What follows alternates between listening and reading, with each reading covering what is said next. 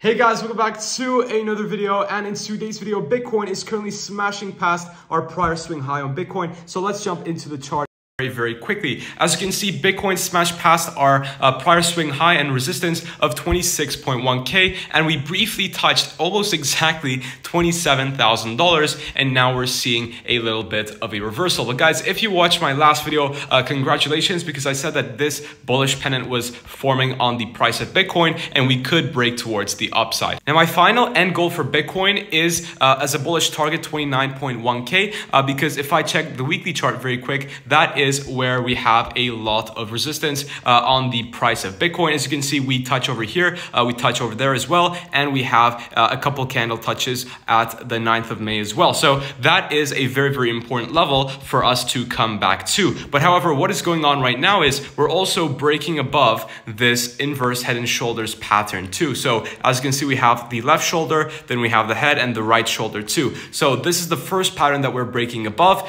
And what we're also breaking above, guys, is this parallel channel, this continuation channel that we have been forming on Bitcoin since a very long time. Now, this channel breaking is incredibly bullish, and with the right volume, then yeah, that could take us to 29.1K, which I know there is, as you see, there is a lot of resistance too. So this channel is being broken, which is incredibly crazy. As you can see, we had multiple touches over here and multiple touches there too. So this is incredible.